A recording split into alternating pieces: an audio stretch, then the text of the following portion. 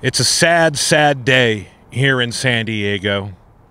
After 24 years, Fry's Electronics behind me, officially pulling the plug.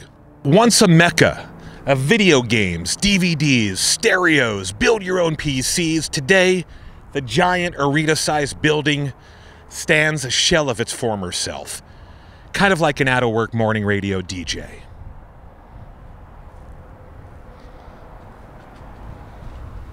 We caught up with some Fry's shoppers to tell us their favorite Fry's memories, or fremeries.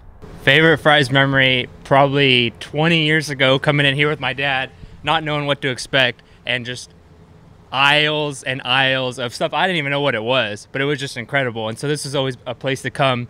Anything electronics, it was just a place that we would come to. They would have it. The first time I touched my Wii was in Fry's. Really? Yeah. No, first time I touched my Wii, I don't think I can talk about that. I don't think I can talk about that. How do you feel about the closure of Fry's here, sir? Very surprised. I didn't know it was closed. I was coming in to get a few things, but I've seen it going down over the last few years. About 5 years ago, you used to come in here, it was packed. What brought you down here today? I was trying to get my computer repaired. And they're closed.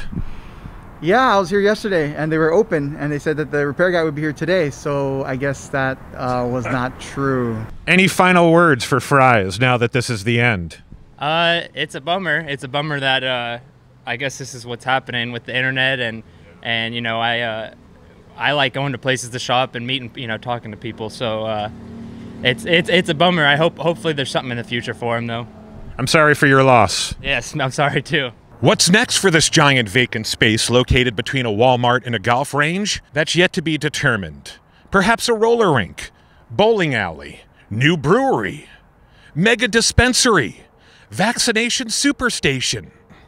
Time will tell. Until then, Fry's, it'll be hard to shake you. I'm Chris Cantore for Chris Cantore.